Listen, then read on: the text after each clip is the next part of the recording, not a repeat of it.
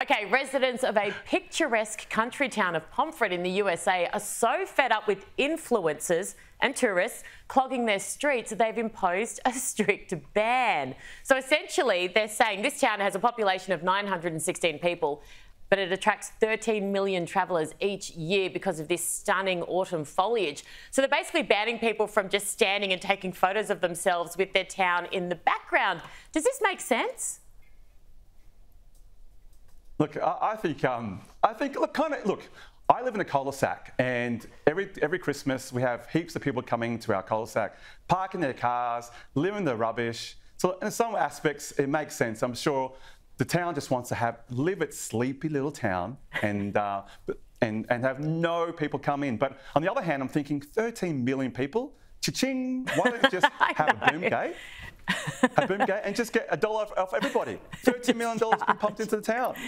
I love it. You're such an entrepreneur. Elizabeth, what do you think? I mean, it can be, I get a laugh when I see, and look, I can be that person. I'm not going to pretend I'm not. But when you see people taking selfies, God, it makes me laugh. It does, doesn't it? Maybe we should start a new trend where people take pictures of influencers taking selfies, and that's the new trend, and they could all pay $1 for that. But I think Francis is right that it is a bit of a double-edged sword because, you know, you would hope that the influencers who do obviously go to these towns because it is picturesque and spread the word would be respectful. That's, I think, the main thing. Yeah. But also having the decency to ensure that, you know, that this is a town that they want to keep to themselves, and they're very, very proud of it, and to do the right thing and be respectful about the way they promote the town. Yeah, getting that balance, it's not that easy to do, is it? Okay, finally, and this is a little bit of fun.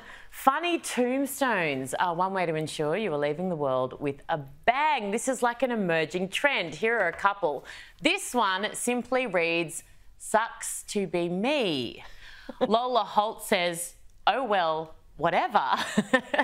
Lorraine's tombstone says, "The doctor said I would not live past my teen years. Lol." And she died at the age of 83. I don't know. I'm trying to think what I would have on mine, but even I'm awful with this stuff. I hate even thinking about death. I'd like to pretend that it will never happen to me or anyone I love, which is clearly ridiculous. Elizabeth, what would your tombstone say if it was a funny one? Yeah, that's a good question, and to be honest with you, I haven't thought about it. It'll be up to Mia and Ava, and if they have Nathan's sense of humour, I can guarantee you that it'll be a very tongue-in-cheek, some sassy response that he will have the last laugh. Let's put it that way. Francis, you're from the creative dancing, acting, singing world. You've got something good up your sleeve, don't you?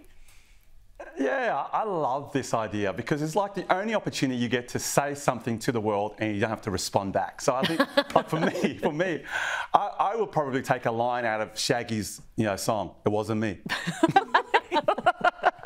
Hey. So whatever people are thinking about, I didn't do it. I love that. They'll find you in heaven or in hell, Francis, rest assured. Elizabeth, Lee and Francis, absolutely brilliant, very entertaining. Such a pleasure to have you both on.